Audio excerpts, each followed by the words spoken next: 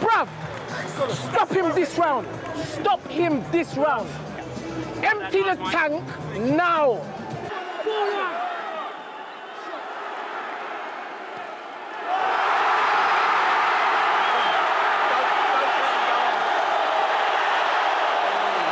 No shame at all. It's not shame, it's not shame. Okay. They would tell you, I am their father, I am their mentor, I am their teacher. So why wouldn't you want to take pride and joy in the success? How are you going to get to the top of the mountain and then stand behind the fighter like you wasn't even there? No, guess what? I'm coming in front of the fighter. That bloody Tunde! Get rid of him! Get rid of him! Get rid of him and the Yarde. Listen to me, if you want to go anywhere in this game, get rid of that egotistical, gold chain wearing, darkers in the dark, shiny toothed, shiny face, stamina for sale, lions in the camp, geezer. Lions in the camp, bro. Every day I'll watch this, I'll get gassed. Come on, that's my son. That's my son, Mr. Anthony Yarde. And say, bruv, I'm Tunde Ajayi. You better respect me. You better respect me because it's me and this guy that done this thing. I think Yarde needs a new trainer. That's what I make of it. I mean, Yarde, I thought, performed extraordinarily well. But, you know, it was like a guy in there who was a good talent who had no clue. You know, a couple of things. One, he had never gone more than 8 rounds, I don't think. And so now he's in his first 12-round fight, and he doesn't know how much gas he has in the tank. And the fact that he didn't spar in preparing for the fight is really an indictment of the training. All right, let's talk about it. Anthony Yarde versus Arthur Beterbiev.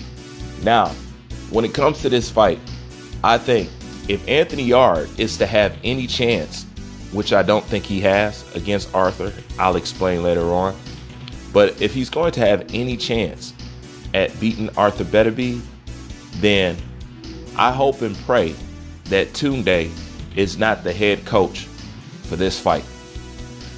I don't think that Tunde should be around, period, but I understand the loyalty there. But only if James Cook is the one that's spearheading this whole training camp. That's the only way that I think that he's even going to have a chance against Arthur Beterbiev. Now, keep in mind, even with the right training, you have to understand it. Anthony Yarde has been built wrong.